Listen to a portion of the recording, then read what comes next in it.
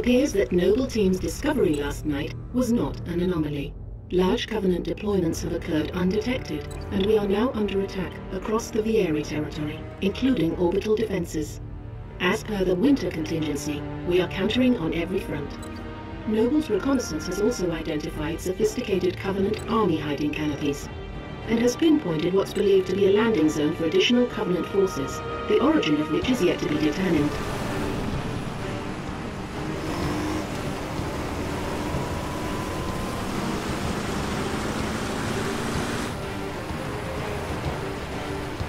That landing zone has been tagged by UNSC Command as a Priority 1 target.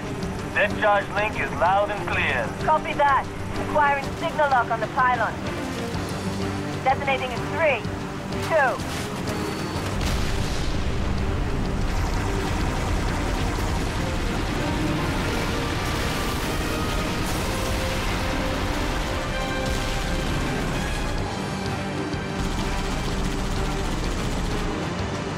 Incoming!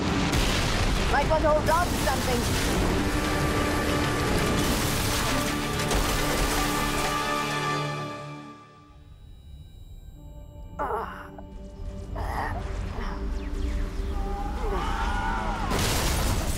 Six! Can you hear me? Six, you all right? I could use some help. On my way.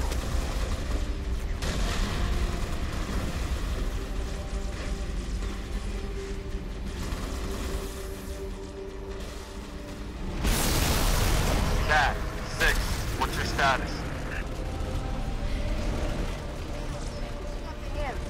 Hello everyone, I'm Akabane101 and I'm back. This is a remake of the last video I was supposed to be making. For some reason it was not uploading to YouTube, so I'm going to be remaking the entire video, and it's probably going to be a lot better than it was before now that I know what happens in the video. So yeah, now you see the grenade launcher, and it fires in two modes. One where you bounce it off the ground and it explodes, or the other way where you hold down the trigger and you do a little EMP blast in the end, and it can actually take down vehicles and turrets, anything, you name it. It can even do some hefty damage on shields. On Legendary, you will not drain full shield, so definitely be aware of that. Alright, so now we have the DMR in our hands, very useful for taking down grunts and any kind of unit that does not have any shields on. And its head is exposed. Two shots to take down the grunts with little masks on them. Just one on the ones that don't have any mask whatsoever. And as you see now, we're getting the rocket Warthog. This Warthog is very, very powerful and very, very strong because it shoots 6 rockets at once. And really, you have a really fun time either being the gunner or driving it, because the guy in the back is actually pretty good. He's not too bad at shooting. But when you're playing on single player, especially when you're on the harder difficulties, you probably want to be in control of the vehicle, because if you're not in control of the vehicle and an NPC is controlling the vehicle, you'll probably be moving at like 5 kilometers an hour, because the AI is just really, really stupid when you're trying to do what you gotta do. Okay, now as you see here, we're supposed to be going into this turret up here. You go into the bottom, and then you break one of the cores, and then you toss a grenade in, or just do hefty damage on that, and it will explode in the end. And looks like we get another assassination there. Very, very fun to do that, because elites are probably the most challenging to get it sometimes. Because, you know, assassinations are easy to do on grunts, but on elites it's pretty cool. And as you see, I chuck a grenade in there, blows the crap out of that. Now I gotta get out of here, because the explosion from that can kill you, which is very, very dangerous. Alright, so now I get out. Cat is still around there, but she won't die. No worries whatsoever. And look at that glory. Glorious shot, thanks to the theater mode. Thank you, Bungie, for allowing us to do theater mode and watch everything that we've done before and more in a very nice definition. Well, in this case, you guys are watching it in standard definition, but I know you guys can still see what's going on. And as you can see, there's a frigate in the air there, which is very, very nice shot. The sun is just very nice looking when it comes down on the ground. The lighting effects are very, very nice. And looks like that guy with the rockets definitely trying to take out that little the ghosty ghost over there.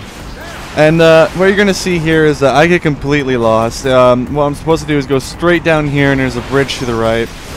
And I did not do that. So what I did was I just fast forwarded, because I messed up completely. You know, completely fell over. and messed everything up. So I'm going to be completely fast forwarding through this segment. There's nothing you guys are going to miss, no talking, no anything whatsoever. It's just one big mistake that I made when I was playing the game. So it's a good hint to note, go for the bridge if you go play Halo Reach, because I think this is probably the only mission I really had problems with trying to get to the next position, just because I wasn't thinking at the time. Oh, and I fell off the side. Wow.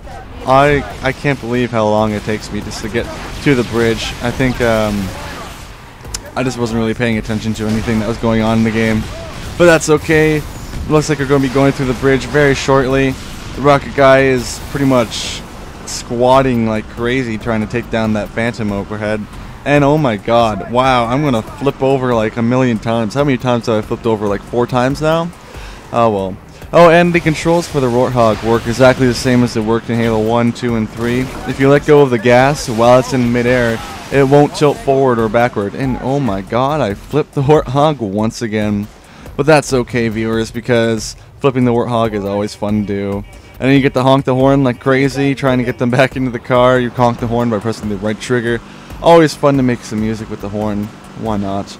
And I let go of the gas, and as you can see, very comfortable landing, as opposed to going front first into the ground and totally annihilating your chance of having good mobility, which doesn't really matter, because I did have to park there. There's a lot of roadblocks up here.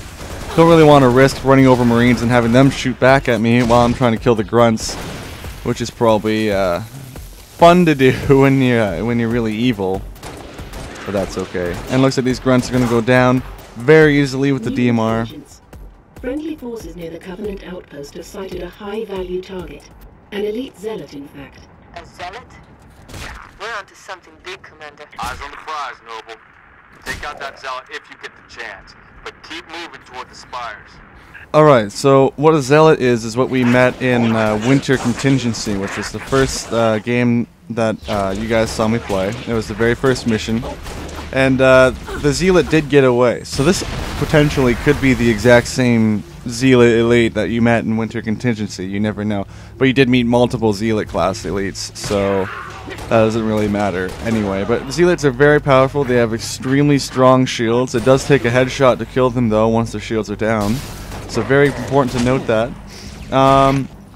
Ooh, that was pretty cool. And so zealots, they're very tough to beat on hard difficulties, say heroic or legendary. It did take me quite a long time to kill some zealots later on in the game, but I'm not going to spoil when we see the zealots. I'm just saying that you got to be ready to take down these zealots that have tons of health and do tons of damage to you and later. And as you can see, there was an arrow over his head, and he's a red zealot with a very cool looking helmet, so he does distinctly look different from other elites. And on easy, you know what, just a few punches to the face and he's down. He has no chance whatsoever. So now we're taking down these grunts.